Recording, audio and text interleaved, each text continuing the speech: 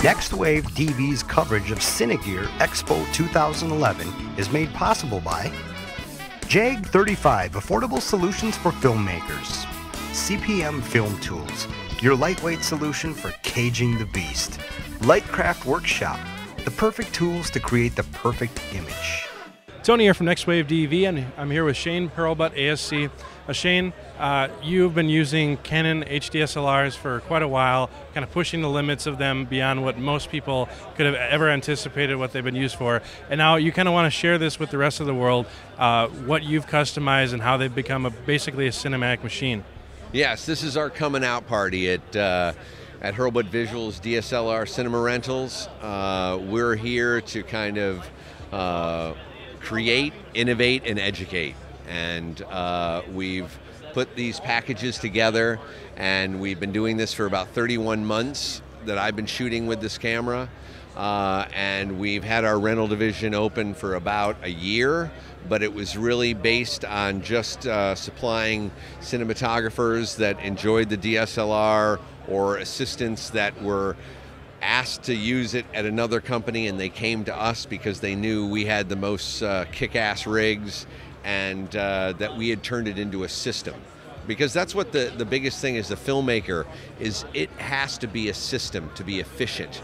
And that's what our rental division is about. The cameras can form and mold and melt, and they can be as small as you want or as big as you want. And that's really the power of the platform.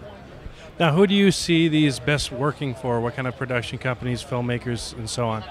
There's nothing you can't do with a DSLR. I mean, I've shot a film for Warner Brothers on this format. I shot 100 commercials, 25 short films, some music videos with it. There's nothing this thing can't do. I always say, the sky is no longer the limit. It's the stratosphere with this thing. And it's it just like fired up my passion again as a cinematographer, because with this tool, you need to be a cinematographer. It's 8-bit color. You have to get it close. What you see is what you get. And lighting is very, very a powerful tool with this thing. It can't be just a raw file and then you go back in the post-process and manipulate it. You don't have that option. And besides the obviously lower cost of the camera itself, what other ways can companies find cost-saving alternatives by using HDSLRs? Well, basically the cost savings is what we would say is 40%. Okay, so if you were going to shoot on film or the Alexa or the Red, you can save 40% with going with DSLRs. You're going to save on lighting, you're going to saving on grip, electric, camera, food, water, power, everything shrinks, because now a camera package that used to fit into a 10-ton truck is now fitting into a 1-ton truck. On the Navy SEAL movie, I fit a 15 camera package with 2 film camera packages in a 1-ton truck with craft service and the sound guy and a 3,000 watt generator.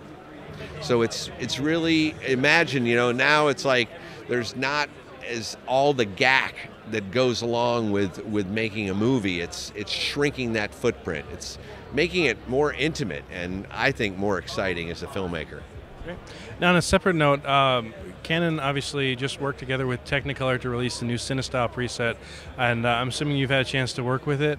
What are your opinions on how that has changed potentially the way that DSLRs have been used up till now? Well, the CineStyle and Technicolor is, again, legitimizing this workflow. They have been getting a lot of people in that have been shooting with this format and not having the best of luck in the post-process. So they really wanted to grab it by the balls, let's say, and say, okay, this is the benchmark. This is how you should roll out. This is going to give you the most latitude in the color correction process. And I like it. I find that, it's a little difficult to expose with, so you have to do a whole new etiquette. So if you feel like your movie is going to have a cross-process look or a bleach bypass look or a you know, Rec 709 look, then you need to put that into your picture style, and you need to expose your image with that picture style. Then before you record, you need to slam it into Cine style and record on that flat medium, because you cannot expose Cine style. It's so flat that you're constantly going to be trying to, you'll end up underexposing it a lot. And that's what I've seen, just a lot of the tests.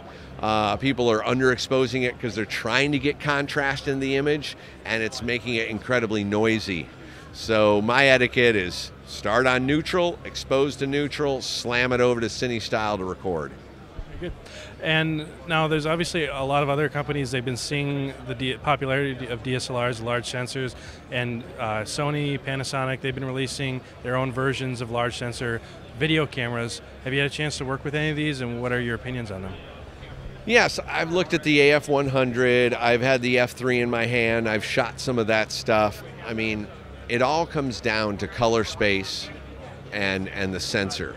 And for me, the Canon has the best color space, the best skin tones, the best contrast range, and it actually looks cinematic. All those other cameras look like a video camera with a large sensor. And now for working with the Canons, obviously there are certain workarounds that you have to deal with because of the issues with aliasing and the low color spacing. What kind of post-production solutions have you guys been able to work out? And has there been cost savings in there, or have you had to kind of make that up in the back end? No, there's always cost savings, even in the post workflow. We found that Adobe CS5 is the best way to actually read the H.264 codec. They worked with Canon specifically to design and to be able to open up, unlock that color space. The other thing that I found is everyone talks about, well, what about this compression? What about all this aliasing? Well, you got to understand the compression is what makes this thing look so good. And so what I've done is working with a company out of Albuquerque called Cinefilm. They have this dark energy tower, and it literally goes in and it will strip all the compression. It uses a logarithm that strips all the compression off of the image, and then uses the same logarithm to put any type of grain level that you want over that image. And it's pretty incredible. I mean, it makes it absolutely seamless cutting from 35mm to 5D. And that's what I've been doing in all my movies. I'm shooting either film or 5D. Very cool. Well, thanks so much for your time, Shane. Yeah, good luck on the future. Thank you very much. Thanks. Nice meeting you. Subscribe to us on YouTube and visit nextwavedv.com for more news and training for video and filmmakers.